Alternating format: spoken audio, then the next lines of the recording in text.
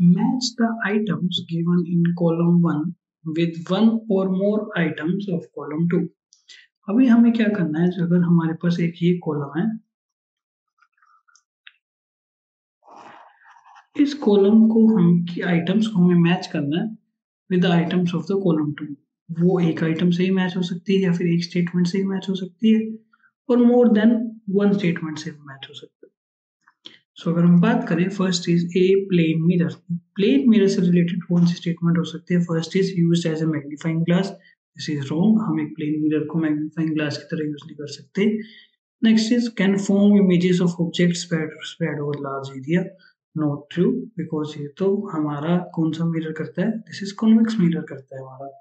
Used by dentist to C enlarged image of the teeth.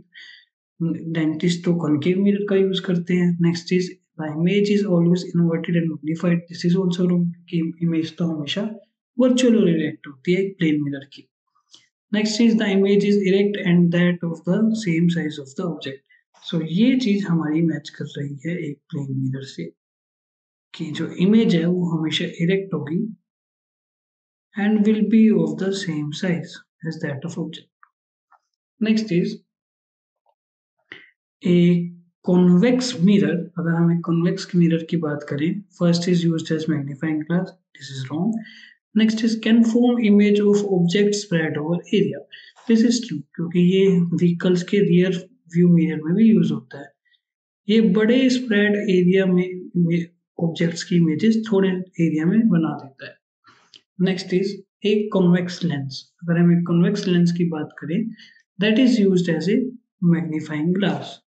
So this will be connected to first.